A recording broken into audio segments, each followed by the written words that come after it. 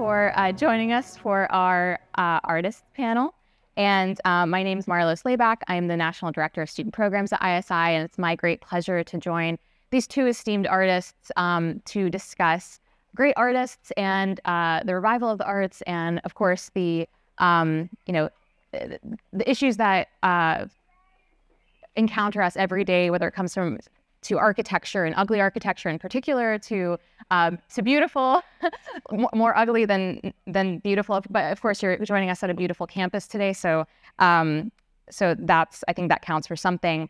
And of course, great poetry and how we can create these. We're talking about titans of industry next. How we can create these titans of the arts like we used to see, and that we continue to revel today.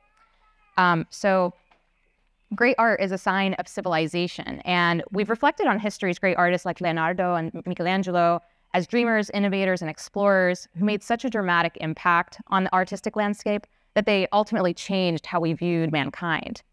When we think Renaissance Florence, it's the extraordinary artistic work in the form of painting, sculpture, architecture, and that's what comes to mind first, right? In this way, art can and has served as a barometer of cultural vitality. So where's our Leonardo today? To bring this topic to our shores, and especially to Wyeth country, where you're all joining us, and we have a Wyeth expert with us today, how do Americans even come to agree on what beauty even means, to be able to know what art is worth patronizing or worth building in our capital cities and communities for public enjoyment and pride and the common good? Does beauty even matter for that if we're on that subject? As my friend Alan Cornett, who was actually once Russell Kirk's assistant, has said, we can't build what they built because we don't believe what they believed. It's not a matter of technical ability. We have the technical ability, we just choose not to use it. So I'm honored to be joined by Dana Gioia and Barksdale Maynard, two authorities in the arts and especially in their respective fields of poetry and art history, to help us understand what it took to create great art, how the Wyeths, the illustrious local Brandywine artists, did it, and what these great artists can teach us today. So I hope that this is a free-flowing conversation with an opportunity towards the end to take your questions. I know a lot of you had questions for Dana earlier during the luncheon, so I'm hoping that you brought those to this discussion. I'm going to start by introducing Dana. Dana Gioia is an internationally acclaimed poet and writer, former California Poet Laureate and chairman of the National Endowment for the Arts. Gioia was born in Los Angeles of Italian and Mexican descent. The first person in his family to attend college, he received a BA and MBA from Stanford and an MA from Harvard in comparative literature. For 15 years, he worked as a businessman before quitting at 41 to become a full-time writer. Thank you for joining us, Dana.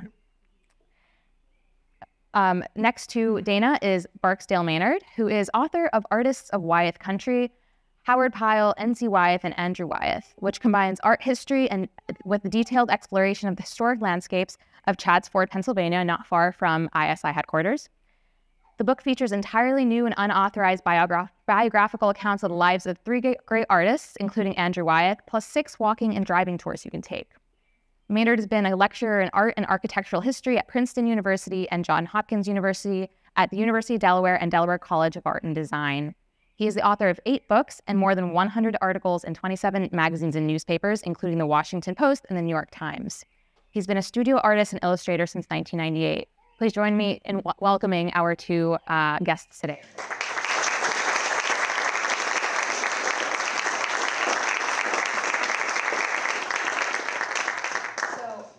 Let's start with some opening statements from both of you, and then from there we'll go on to, I'll ask some questions, I'll pepper those in there, and we'll have a free-flowing conversation where there will be disagreements, but I think that's where the beauty, no pun intended, will be. So we'll start with Dana. I suspect there'll be fewer disagreements than you might think. This is a vast topic.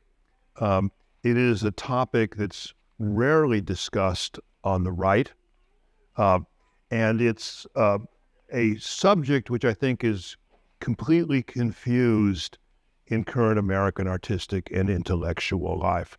I think by and large, many of the major institutions today are operating under what I would think of as unrealistic aesthetics and goals.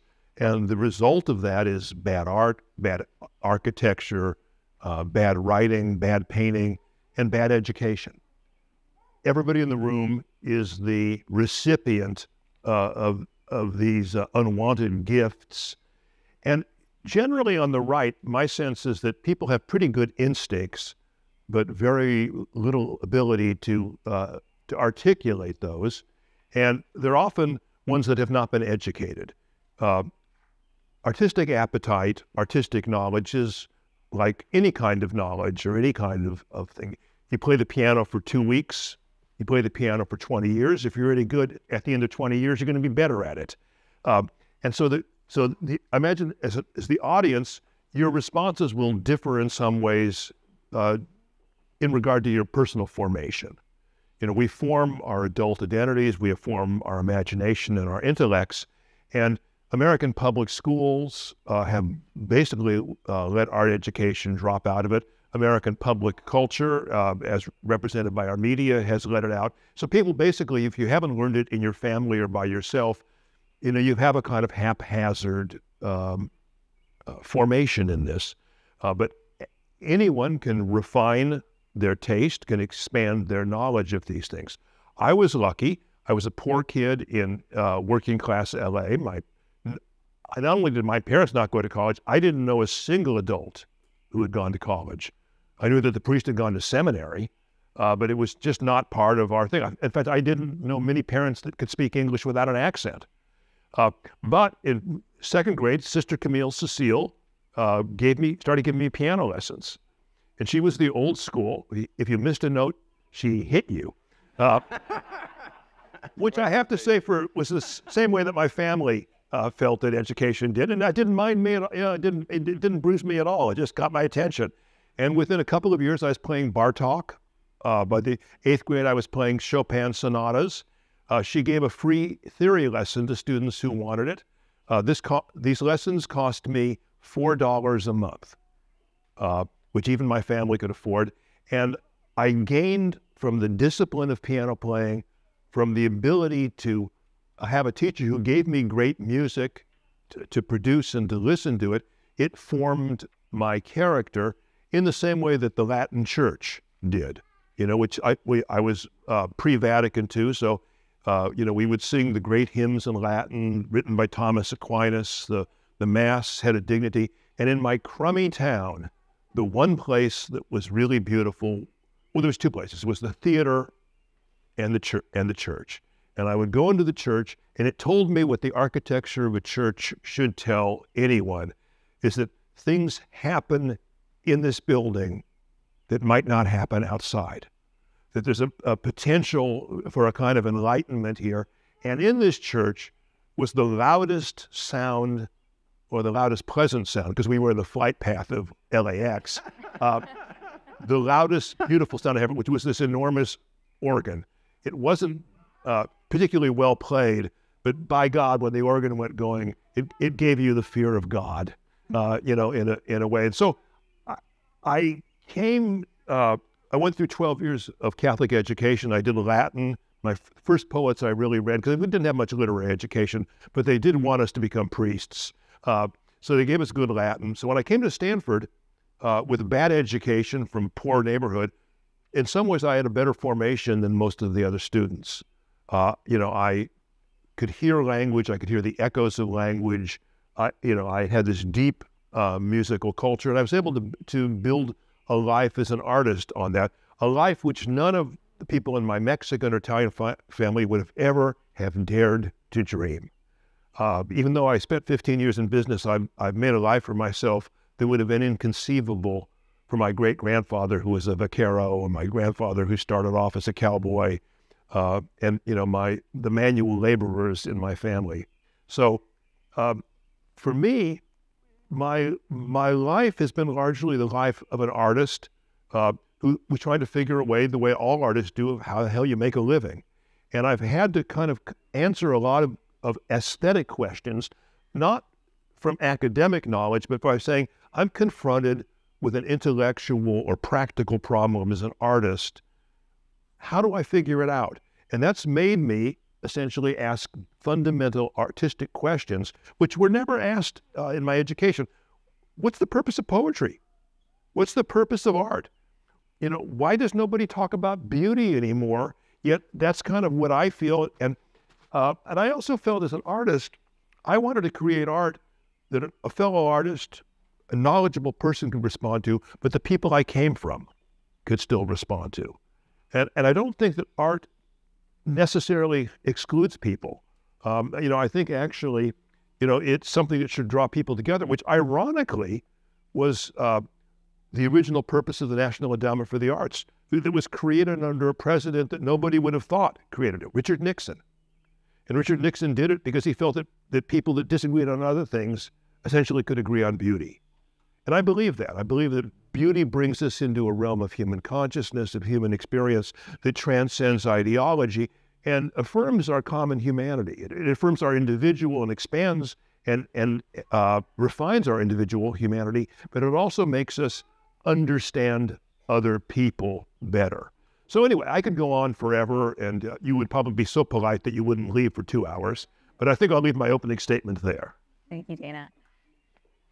Now, Barksdale, could you, provide, in addition to the statements that you have in your, mind prepared, for those unfamiliar with the Wyatts, if you can give some background about who they are, and obviously they were related to each other, perhaps some information about their impact on the greater American artistic landscape, but especially in the Brandywine Valley. Thanks, Marlo. We're sitting here in the Brandywine Valley. I hope you've all walked over and looked at the view that you get from ISI. It's spectacular. Brandywine Valley is a very special place. It's art, it's industry combined, merged together. It's this beautiful natural landscape.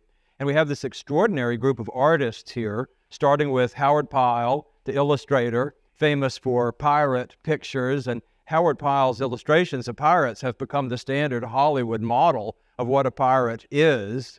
In fact, it's become very hard to buy Howard Pyle's art because all the Hollywood producers and actors are buying up Howard Pyle because he's a Hollywood icon.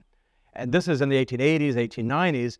And then he brings in these young students in kind of an ISI-like setting, and he teaches them art up the Brandywine Valley on the Brandywine battlefield. This is the site of the largest land battle of the Revolutionary War. Howard Pyle really wants his students to understand American history, especially the Revolution. Frankly, a lot of illustration work around 1900 was pictures of battles, Civil War battles, Revolutionary battles. And his star student from Massachusetts is N.C. Wyeth. And N.C. Wyeth goes on to become, I think, the greatest ever American illustrator, an extraordinary talent, a fascinating person. N.C. Wyeth, very responsive to the Brandywine Valley. He loves our history that goes back 300 years of European settlement in this valley. He loves the nature of this valley. He loves the fact that the Brandywine is where the North and the South meet, so that you get northern plants and southern plants and all mingling. It's a very interesting area ecologically.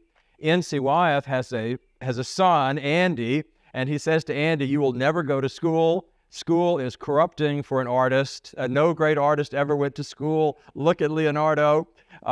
So Andy Wyeth gets no education at all, but is trained by his father, and he grows up to become Andrew Wyeth, the painter. Now, there's a generation gap about Andrew Wyeth. I have never met anyone under 40 who's ever heard of Andrew Wyeth. Present company accepted, no doubt. Y'all are very educated, as I've learned in the last 24 hours, but most young people have never heard of Andrew Wyeth, which is shocking to us old folks, because in the 60s and 70s, every coffee table in America had a copy of Andrew Wyeth's famous book, Wyeth at Kerner's, his paintings of Kerner Farm. And I think that something has fundamentally changed in my lifetime as regards the arts. Painting has, I think, disappeared from the cultural consciousness of most Americans. Growing up in the 70s in Alabama, Andrew Wyeth, everyone had heard of Andrew Wyeth. Everyone had seen Andrew Wyeth paintings. If you turned on the Partridge Family on TV, what do they have in the dining room? They have an Andrew Wyeth print on the wall in the dining room. In the Peanuts cartoon by Charles Schulz, what does Snoopy really want in his doghouse? He wants an original Andrew Wyeth painting, and he gets it. And there's a whole storyline about Snoopy and Andrew Wyeth. Can you name an artist today that commands that kind of respect, that kind of cultural preeminence? And, you know, for centuries, artists were culturally preeminent. You think about the great painters, Degas and Manet in 19th century France. These were cultural heroes. And America has these cultural heroes in the arts up until around, Dana could fill me in here, but up until around 1978 or something, and suddenly they evaporate. And we just don't have in our consciousness today these great painters as role models and inspirations. I wonder what's happened. Well, it is. I mean, it's really an interesting issue, because I'm reading right now a book that none of you should read. It's a biography of a composer named Bernard Herrmann. You all know his music because he was the person who wrote the scores for Alfred Hitchcock, for Orson Welles, some of Martin Scorsese's, and things like this. Best known for the music in Psycho, you know, and he started off in radio, and you know, one of his first jobs. This is why I bought this book about 20 years ago, is it gives a depiction. There used to be on CBS Radio, you know, a weekly show where they would recite famous poems with symphonic backgrounds. There was another one where they would do, you know, famous works of literature. You had popular concerts. Arturo Toscanini was a commercial broadcast artist. I mean, the greatest composer, conductor in the world, was given probably at that point the best orchestra in the world, you know, for broadcast. And this was part of commercial entertainment. And it was assumed that you would be doing serious literature, serious drama. And Andrew Wyeth, I knew as a kid because Life magazine, Yep. you know, and Time magazine would print his photos. So on the cover of, I think both of them, if I'm not mistaken. And so there was a notion that popular culture, when Johnny Carson went on vacation in the late 60s, who took a show over for a week? An opera singer, Beverly Sills, because the opera singers and musicians were still in popular culture. I saw Arthur Rubinstein, Jascha Heifetz, you know, and you know, these great classical musicians on things like the Perry Como show, the Rosemary Clooney show. And so it was part of it, and that all disappeared. And it disappeared, I think, for two reasons. You know, first of all, ironically, the creation of national public radio and public television gave the commercial networks an excuse to opt out of that part of their public service. And these big prestige shows they used to do, they no longer had to do. And, you know, ironically, NPR and public, you know, television are less and less interested in art. They're mostly interested in politics and things like that nowadays. Secondly, the new schools of art were, so they were fundamentally elitist. They really believed that artists could only talk to other artists. There was and I was educated this at Harvard. Harvard, they told me that the future of poetry would be these small intellectual elites that needed training, communicating with each other at the highest level, which, you know, I thought, you know, was horseshit. You know, it seemed to me that art that was not, if I write a poem that's not available to alert, intelligent, curious people, then the problem is my problem, not theirs. And that doesn't mean that you, but the thing is, you never talk down to an audience. And I think that they believe it. So at that point, you know, commercial radio, you had Orson Welles, you had all these very famous, you know, people that were doing, and they were doing their stuff at their best, because that was what commercial broadcasting made available at that same. You know, poems used to be in newspapers. You know, most American writers of the 19th, early 20th century made their reputation in newspapers. Mm-hmm. And that part of public culture is kind of sunk down, and it's highly commercial. And I think, you know, right now, I mean, if you look at the state of commercial entertainment, video games and things like this, it's not something we should feel great about. You know, I think it appeals to what is worst in us rather than what is best in us. And, you know, I think what we want, and this is the problem, how do we do this? How do we create a culture which awakens and develops that which is best in us versus, you know, that which is weakest? I think people are widely aware of this cultural decline. When I taught at Princeton, I got to be in some of these faculty lounges. I mean, talk about the sausage factory. It actually be in the faculty lounge and hear what they actually talk about. If they weren't complaining about boys with baseball caps, which was a favorite target of faculty in the faculty lounge, boys in baseball caps in their classrooms, you got to watch out. And the other topic was cultural decline. Nobody reads anymore. Oh my gosh, remember when we were kids and everyone read, and you turn on the TV, there'd be something educational. I mean, even they are aware of this. It's real. It's real. And people across the spectrum have noticed this general decline. Do you just despair? No, I agree with you, but I would say it's met with a passionate passivity on their part. I mean, the better the educational institution, my experience is the less that these people are concerned with it. That when you get down to the trenches of a community college, there's always teachers that really are trying to save kids' lives. But to a certain degree at the Ivy Leagues, they're above it. But my message to you is that if you do the right thing, you do it well, you do it with panache and with quality, it will work. And I'll give you an example. I mentioned this earlier, so please, the people that we spoke to at lunch, pardon me for repeating myself. It won't be the first or last time I do it. When I was at the NAA, we wanted to do an arts education program. I felt fundamentally that one of the main roles that we had was arts education. Actually, Senator Sessions, who was dubious of the institution, and not for bad reasons, and dubious of me. I think what we agreed on was the importance in the sense of making it important education. We didn't have the money to do this. I mean, it would take billions of dollars to do music, but as a poet, I knew poetry was cheap and portable. And so we proposed a national poetry recitation competition for high school students. We tested it in the District of Columbia, largely in African American schools, and we tested it in Chicago. And we came with a program that seemed to us like a very good program. We have, of the 51 states, District of Columbia, being the 51st, 49 of the states refused to do it. Only Pennsylvania and District of Columbia would agree to do it. Their reasons were teenagers don't like poetry. 2, memorization is repressive. 3, it is demeaning to do arts in competition. Take that, Tchaikovsky International Competition. Take that, Dancing with the Stars. Fourth and final, that to memorize and recite poetry was discriminated against African Americans and immigrants. All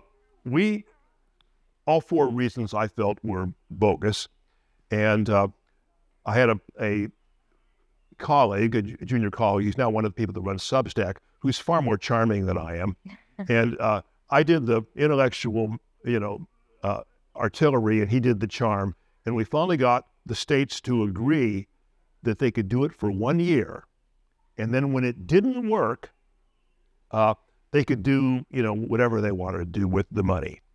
At the end of 1 year, it was the most successful program that they had in their arsenal, and it is now the signature program of the state's arts organizations. What they discovered was that, teenagers kind of like poetry, that memorization is actually a very powerful educational tool that we had written off. 3, and this is one of the most interesting things to me, is when you do an art in competition, it actually becomes more interesting. When we have 10 kids up here reciting poems in competition, the audience is saying, I have my experience of it, but I wonder what her experience is. And then you also wonder, why did they choose that poem? The audience is riveted in these. I was surprised because I like poetry, but I didn't think, I wasn't sure of the thing. But the events are very powerful. Plus the students are there, the parents are there, and you create an hour of poetry culture. And 4th, and this is just a matter of historical record, an overwhelming number of the winners, I mean, not just the majority, but I'm saying like about 80% are African American or first generation Americans. And These are kids that are smart enough to get that command of language is one of the ways you succeed in life, certainly in American life. Now, okay, that's not, Gioia is bragging about how smart he is, which I do. But here's what I want, it's interesting. If you look at arts participation surveys, we have 40 years of the largest arts survey in the world about Americans. It's so detailed that we can break down every age group, every income group, every race, both genders, every region, professional, all these things. You know, you can analyze it with statistical reliability with all the subcategories. In the years since this program has begun, the American poetry audience has become the only art in America that is growing. And among younger people, the people that are in the program, it has doubled in size in the last 10 years. We saw the same thing during the years we were able to do the Big Read. We were able to take 23 years of decline in literary reading in the United States and reverse them, because we were able to do it with the highest quality material at a broad thing. So my message is really simple. We can create the culture that we want to live in. But in order to do that, you have to do it well. No one can do it alone. We have to do it together, but it will work.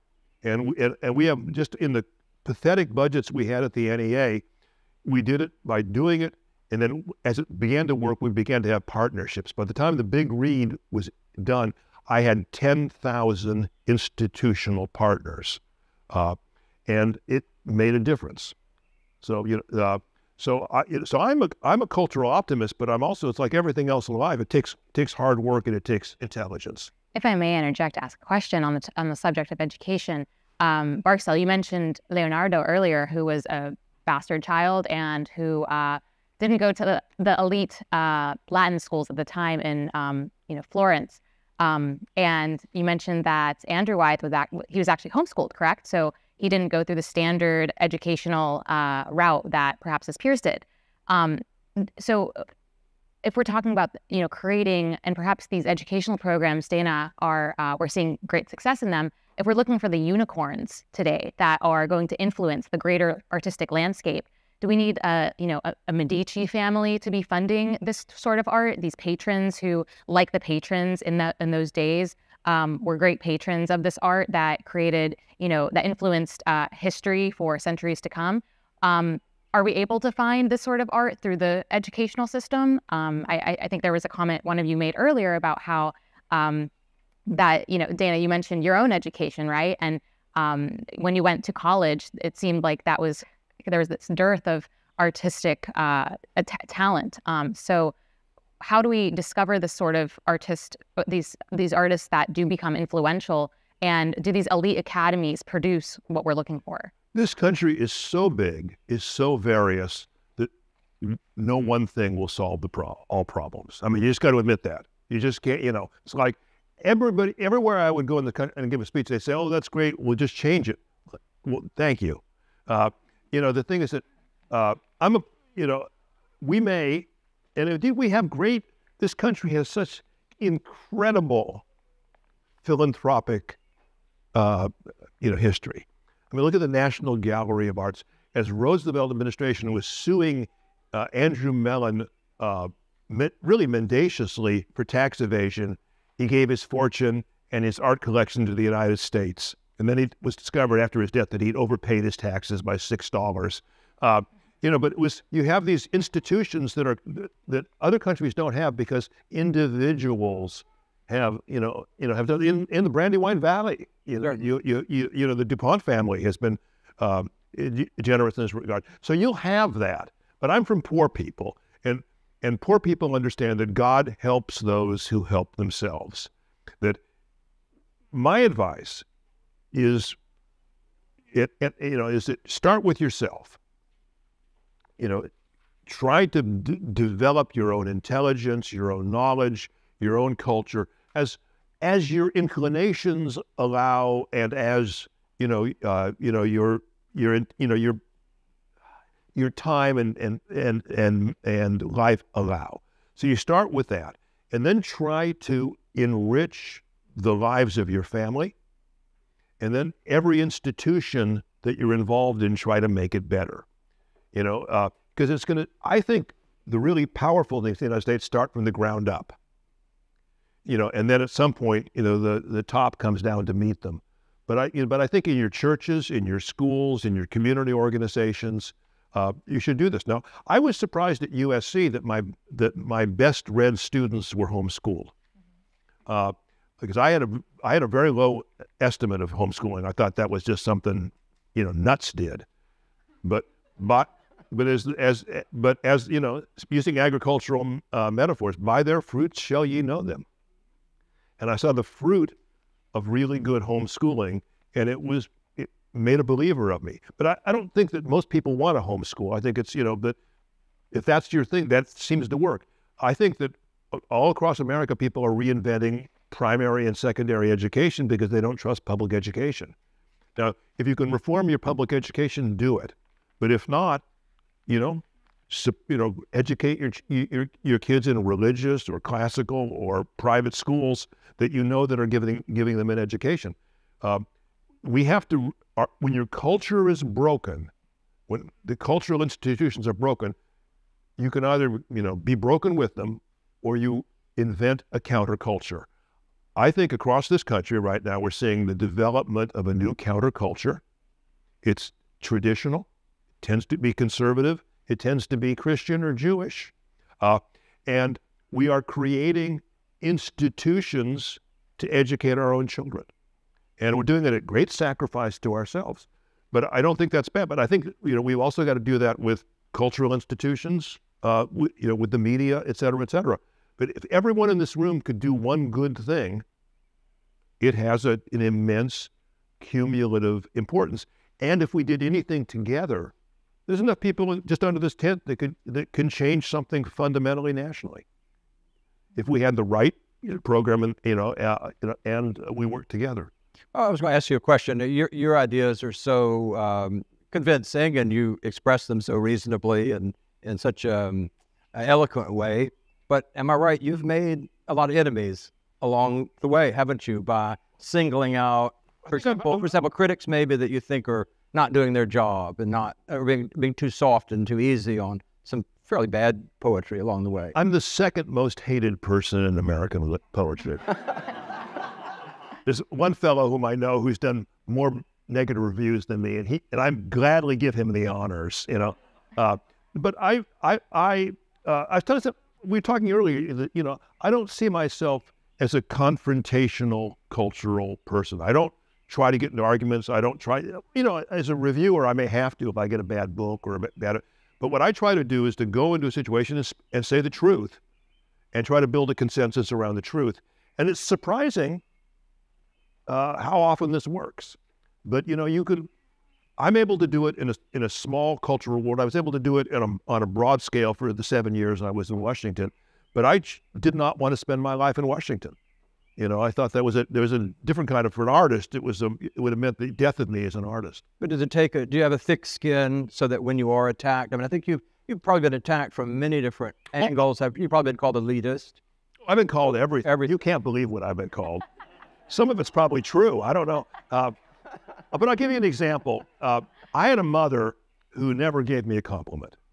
You know, when she was dying, you know, we'd fly back. My husband and I would fly across country, so we would be with her for, you know, weeks. So I remember coming in from, I was in the Senate. I had to leave right to the airport from the Senate, flew across the country in, you know, my Washington suit. I got to the hospital, traveling for about 9 hours. I come into my mother, you know, I told my brother I'd pick her up at chemo, and she's lying there in chemo. I see my mother, my heart's breaking. I look at her and I say, oh, my poor mother. And I come up and I see her eyes flicker open, and she looks at me and she goes, "You got fat." And so on my first Washington hearing in the House, this is when, shortly after the House had voted to eliminate the National Endowment for the Arts, I talked to every member privately. We had long conversations. We had very positive, you know, get into the hearing room, there's cameras and everything else. First thing the chairman says is, Chairman Gioia, would the United States not be better served if we shut down the National Endowment for the Arts tomorrow and gave the money to the Department of Education? Well, that I think because of the last three words is a fallacious argument, but it sounds good, and everybody just attacked me for hours. In fact, they canceled the next hearing so they could continue to attack me. But they would say this, and I would find the one thing I could agree with, and I'd take that, I'd agree with them. And then I would sort of say what I thought was right, and we'd go to the next person. And at the end of it, my staff is just sweating, and they're going, because they gave me 172 questions and I told them this is for prep, and I said they're not going to ask me any of these. They said, oh no, those are the questions. Not one of those questions were asked, and they're sweating. So at the end of it, I'm leaving, and the chair and the committee chair says, have you done this before? I said, no, my first one. He says, you were great. So you never made anybody look bad. You even when you disagreed, you agreed with them first, and then you said what you wanted to say, and everybody was able to. Because I realized, Senator Sessions knows this. Everybody's talking to the camera. They're not talking to me. They're talking to their constituency through the camera, and so it's not really about the thing. And he says, it was great. You never got mad. You never got cool. And I, without thinking, I said, it's just like talking to my mother. So I said, so the answer is yes. I have a thick skin, and I was raised that way. But arguments, this is why you have to have free speech in universities. Well, you got to have people that say things you disagree with, and they have to say things that you disagree with, because out of those disagreements, I think, comes clarification. Yeah. And the fact that free speech is not simply under peril, but it's not functioning in most universities, to me, is an enormous intellectual crime. I want to quickly pivot to the topic of beauty before we get to Q&A, especially because a lot of you heard Dana speak earlier on beauty, and I definitely want to hear about the dispute between Andrew Wyeth and NC Wyeth about what constituted art in the first place and beauty, because NC seemed to have this, he had an old-fashioned idea about it, as you explained to me, and Andrew was interested in more of a primitive beauty. And if you look at his art, which I encourage you to, on your phones, either now or after this talk, you'll see it was not necessarily, colorful. It was much more raw. So this created a schism. And I'm interested in hearing about how, these two men, who are, related to each other, one trained the other, came to differently understand what was art and what was beautiful. And Dana, if you could talk about some of your remarks earlier between how conceptual art doesn't quite capture that. Well, actually, I have something about I have some two little tidbits to offer about Wyeth. I want to hear your tidbits first. As a poet, I would say the argument between father and son was a poetic argument. N.C. Wyeth, his mode was narrative, and Andrew Wyeth's mode was lyric. And so they were talking at artistic cross purposes. They were, in some ways, the preeminent artists of those modes. Mm-hmm. But the son didn't follow in the father's mode. But I wanted to tell you that when I first came, one of the jobs of the chairman of the National Endowment for the Arts is to chair the National Medal of Arts committee. And every year we have all these nominations that come in. When we provide a list to the president. And the first year I was there, I thought it was a very unimpressive list. It was a previous administration had kind of a pop culture orientation, and the administration where I worked initially had kind of a pop culture. But I didn't think we needed another Grammys or Academy Awards, and so I began saying that we had to be more serious. And I was able to actually make a convincing argument, but that's a whole other story. But I said, I had my own list, and on that list was Andrew Wyeth. But when I would bring Andrew Wyeth's name up, everybody admitted they liked him, but they didn't think he was respectable. Because the artistic establishment, they hated Wyeth because he was the most popular artist in the United States. And he was a realist. Yeah. And they could never forgive him for the combination of those two things. And year after year, and so finally, there was a painter, Makoto Fujimura, you might know him, was on there. And I got him. I said, what did you think? And we talked about it. He said, well, I really like Wyeth's technique. I like his brush stroke. This guy was an abstract artist. So I said, Mako, the two of, so we together did it. And then we got Terry Teach out was this, critic was on, I got him, I nominated him on the board. I got him, and we finally got Wyeth through. Okay. And when we got Wyeth through, the coverage for the awards went from about here to about there, because there was a kind of a rejoicing I felt. Now you could say that high culture hated him, but middle brow culture, liked him. I think the average reporter, the journalist, the average, they liked, Wyeth, and he was a tremendous success. The Bushes then invited him upstairs, where he began jumping up and down on the bed in the Lincoln bedroom, which I actually witnessed. When it was, but he was happy. He had wanted this award his whole life. Yeah. And I think that he felt that he would, and it was wonderful. He'd given a painting to the White House, and he was delighted to see that it was, because the Bushes loved it, and it was nice to feel like one had righted, in a national sense, a small historical wrong, but in a personal sense, a very great wrong. Yeah, I just wanted to mention that. Wyeth had an interesting relationship with presidents. Dwight Eisenhower loved the paintings of Andrew Wyeth. I have a theory about this. I think part of why Wyeth was so popular in the 50s is that he showed these agricultural landscapes that people had grown up with. People had grown up on farms. Of course, Eisenhower had grown up on a farm. Whole generation had grown up on farms. And then all those farms vanish in the 50s. And so that nostalgia in Wyeth, I think, deeply appealed to people of a certain age in the mid-20th century. But Dwight Eisenhower wanted to learn how to paint, but he was embarrassed to be known to be painting because he thought that would be sort of un-Republican to be painting. So, but he secretly got Andrew Wyeth to visit him at the White House and give him art lessons. And then Kennedy invited Andrew Wyeth down to his inaugural, but Wyeth was so mad that Nixon had lost that he refused to come to Kennedy's inaugural. Then Nixon had him to the White House in a great, splendid celebration, and Nixon gushed and gushed about Andrew Wyeth, but that may have tainted Andrew Wyeth going forward. He wasn't invited back to the White House until you invited him. That's one of the interesting things, is that Nixon was a secret aesthete. See, Republicans feel if they like art, they have to hide it, because it's not going to earn them any votes. Exactly.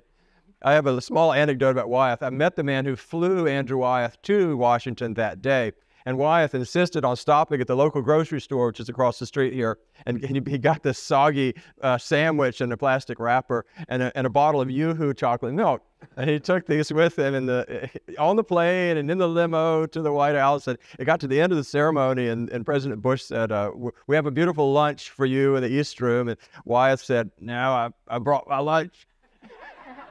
And he got in the limo and he left, and he went back to. Well, no, he went upstairs first. They said, well, he asked, do you have that painting of that I gave you? They said, yeah. So they took him up, and so I was summoned from the thing. So the first lady says, you have to see what Andrew Wyeth is doing. So I went up and I saw it. But it's good that we're mentioning, because look at the stone that the house around us is built with. The arts have traditionally are built by people in a particular place, out of the materials of a particular place, celebrating the existence in a personal place. And I think one of the great tragedies of American culture right now, people feel you have to go to New York or maybe Los Angeles to be an artist. Look at Italy. Every small town produced its master, and I think that that we've lost that. I mean, I think that we should be building out of local materials. I mean, I think a house, where I live in Sonoma County, surrounded by redwoods, should have different materials than where there's great field stone and things like that. And that's the beauty of, I think, Delaware and Pennsylvania. The domestic architecture, I think, is truly wonderful, because it reflects the landscape out of which it came. I think that's absolutely right. Yeah, there's a sense of place here, and you've written about senses of place, and there's a very, very strong one here in the Brandywine Valley. Yeah, and it's the same with I think a lot of us feel somewhat skeptical about world culture, about our decisions being made elsewhere by people who know what's best for us, and I just see buildings all the time that are so bad that you had to go to graduate school to make a building that ugly.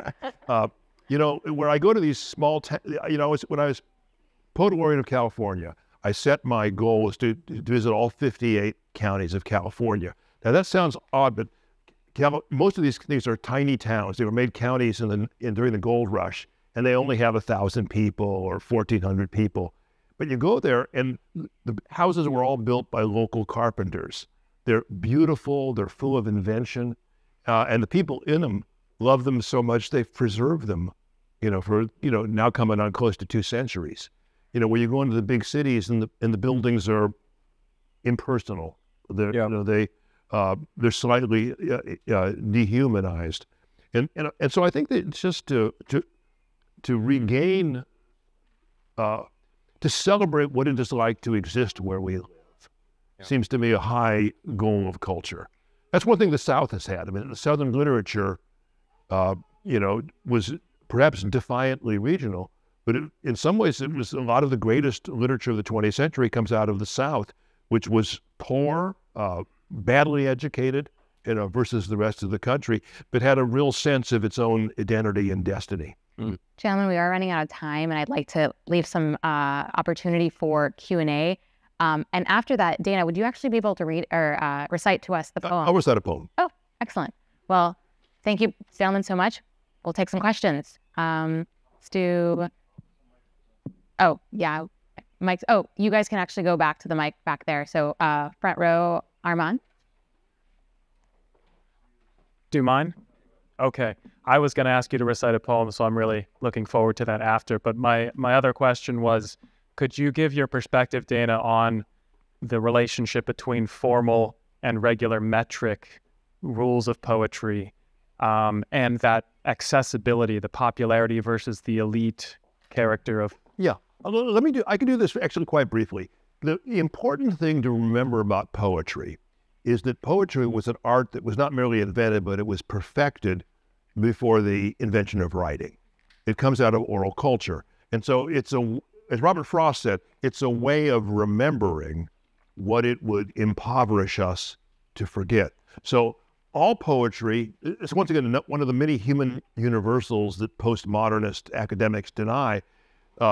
Every country, every language, every group has poetry, and it is organization of sounds that native speakers can hear. Now, there's certain sounds that exist in some languages which don't exist in ours. Chinese, they arrange syllables and tones.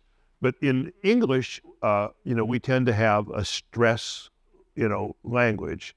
To be or not to be, that is the question. And so we hear stresses.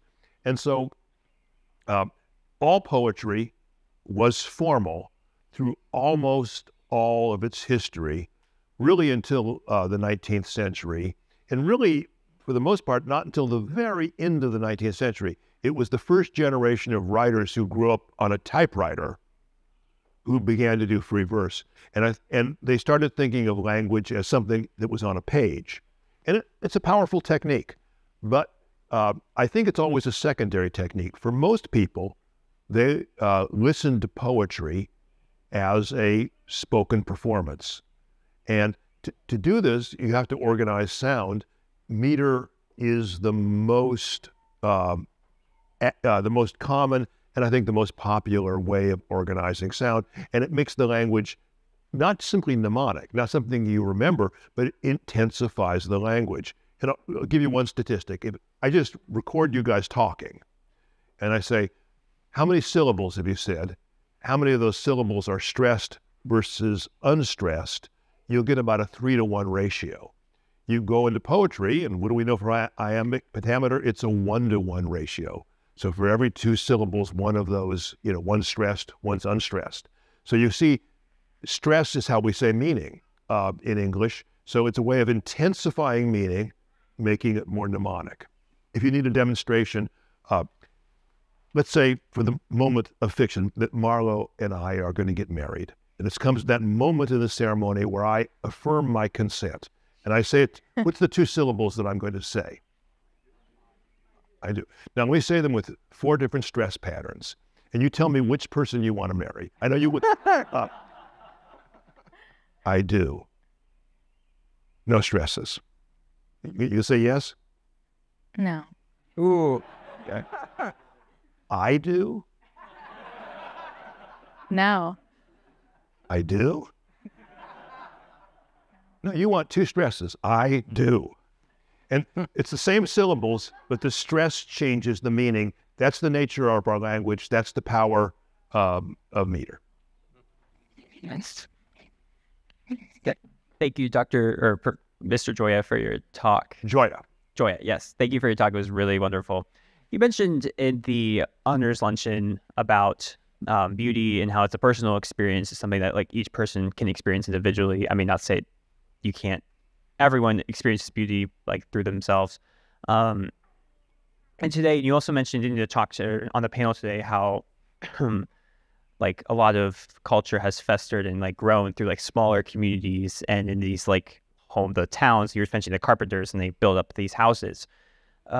Due to like social media and having such like a big wide stage where so many people are viewing whatever through their smartphones, their computers, or whatever else, is there really a way to, do you think it's possible to get like art to be seen or like have like transformative culture through such a large thing, or can it only be seen like, can it only be restricted to a certain area or a certain thing within a community? Well, let me ask you, is there anybody around us except for perhaps the babies who have not traveled at least 1,000 miles to be in the presence of something beautiful?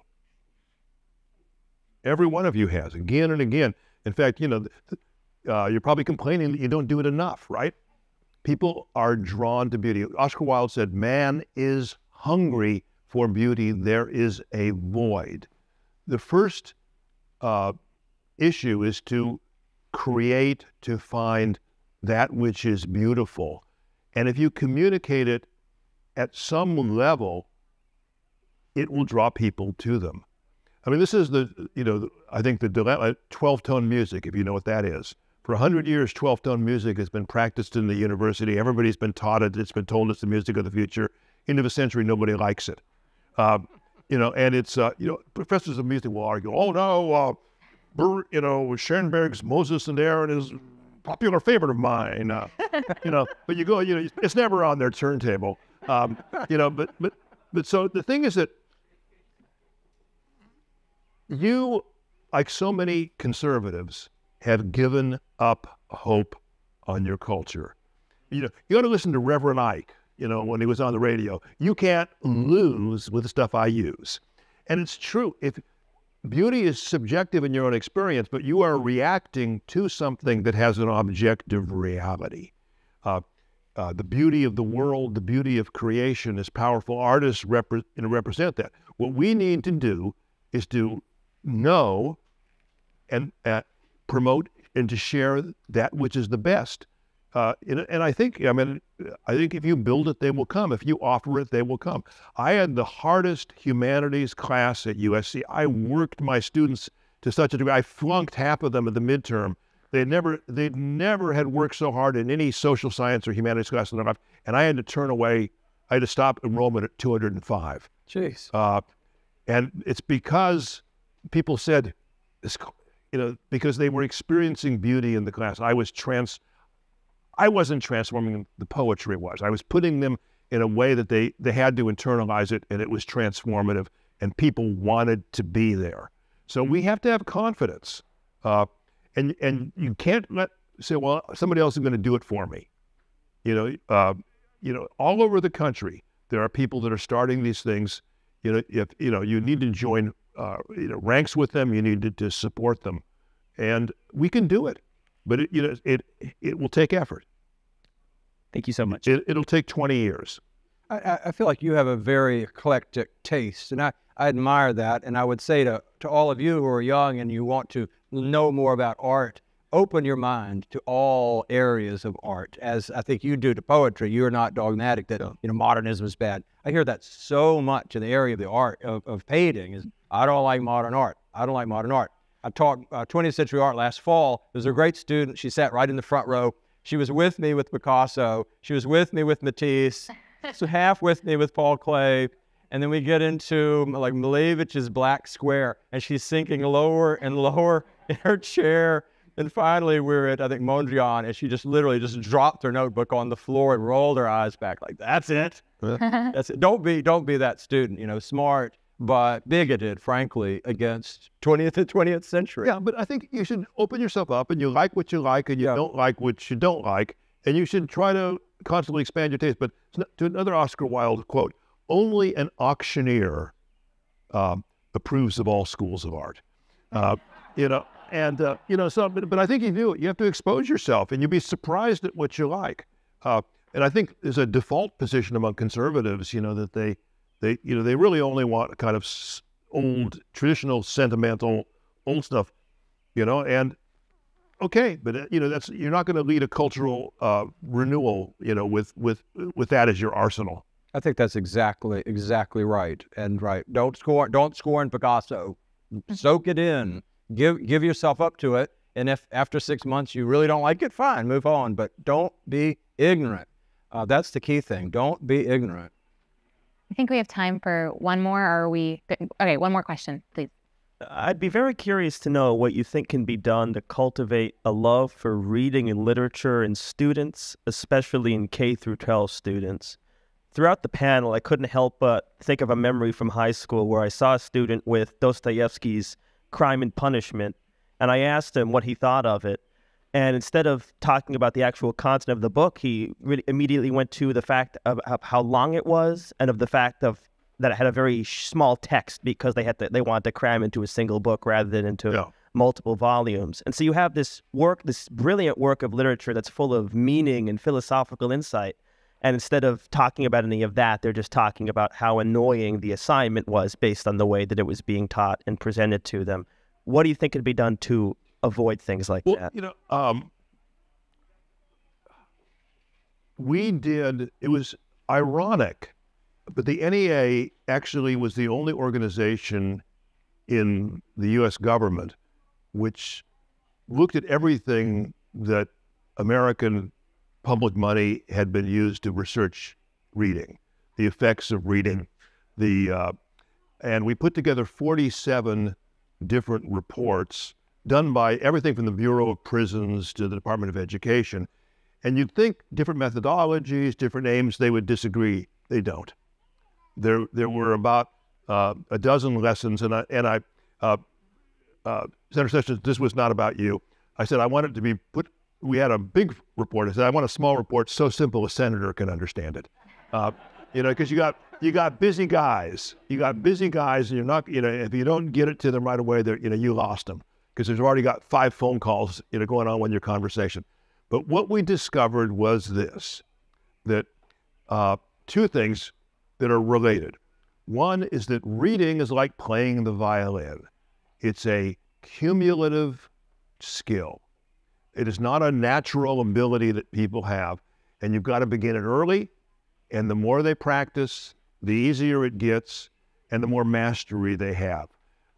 We have a system right now, or a society right now, where they say, well, kids will learn reading in school, and we're not going to reinforce it anywhere else. Consequently, they don't really develop much mastery. That's what I realized with the homeschool kids, that they had parents that made them read. The second thing is that reading has a strange transformative effect on people who do it well and do it habitually. It tends to increase their own the depth and intensity of their inner life, which means most importantly 2 things. They begin to look at their own life as a story and begin to work harder, in a sense, to realize their own destiny. And secondly, especially literary readers, they begin to realize that other people have an inner life as complicated and as rich as their own. It builds a kind of empathy. Now, why would, and this is true, people who read better exercise more? People who read more go to sports more. They play sports more. They vote more. They have higher educational success. They have higher economic success. They have higher personal success. If you go to the losers of going to a prison, most prisons have a full literacy rate of about between 7%. 10% of the U.S. population of adult population is illiterate at this point. Not much different than it was in 1890 or 1900 with these great waves of immigrants.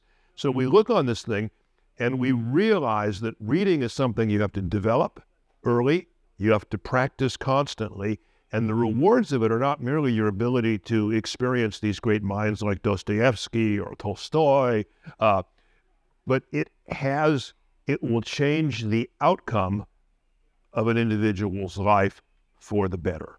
Now, that doesn't mean that everybody's going to end up as St. Francis of Assisi, but it changes the likelihood of positive outcomes in at least a dozen statistically measurable ways that don't make any logical sense otherwise. I mean, you think readers are sitting on their butt reading a book. Why are they exercise more? And it's because they take their own lives more seriously and understand the power of narrative.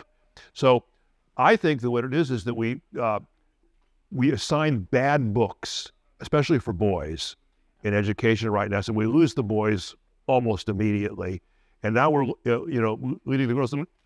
There was a deeply flawed article that was in the New Yorker about 2 months ago about the death of the English major. But the thing that was really scary is that Harvard undergraduates have a problem reading Nathaniel Hawthorne, and as the teacher said, at a sentence level. Yeah. My students, I made them learn what every word meant in every poem, and I tested them on it. I made them memorize poems from the very first class, and I made them recite them in front of 200 students. That took an immense amount of my time. But if the teachers invest the time, if the teachers set the standards, if the teachers are exemplifying, I memorized every text I taught, it will work. But I'm sure that teacher at Harvard is not teaching her students to read at a sentence level because it's beneath her dignity. I was raised poor. Nothing's beneath my dignity. If it has to get done and somebody's got to do it, most likely it's going to be you. And so anyway, I think you're right, but I think the thing is that we have to look on this thing as there's not a one-time intervention that's going to change this. It's, in a sense, the creation of good habits in the same way that we do for health, we do for fitness. So you want me to end with a poem? Yeah, that'd be great. This is a poem. I'll do this poem because somebody mentioned it to me that it was their favorite poem of mine. And it's a very simple poem, and it actually takes place in a space like this. It takes place at a wedding. And it's a ballad, which is, I think, the most popular form of spoken poetry. It's called Summer Storm. Let me see if I can remember it now. We stood on the rented patio while the party went on inside. You knew the groom from college. I was a friend of the bride. We hugged the brownstone wall behind us to keep our dress clothes dry and watched the sudden summer storm floodlit against the sky. The rain was like a waterfall of brilliant beaded light, cool and silent as the stars the storm hid from the night. To my surprise, you took my arm, a gesture you didn't explain, and we spoke in whispers, as if to imitate the rain. Then suddenly the storm receded as swiftly as it came. The doors behind us opened up. The hostess called your name. I watched you merge into the crowd, aloof and yet polite. We didn't speak another word, except to say good night. Why does that evening's memory return with this night's storm, a party 20 years ago? Its disappointments warm. There are so many might-have-beens, what-ifs that won't stay buried, other cities, other jobs, strangers we might have married, and memory insists on pining for places we never went, as if life might be happier just by being different. Thank you so much.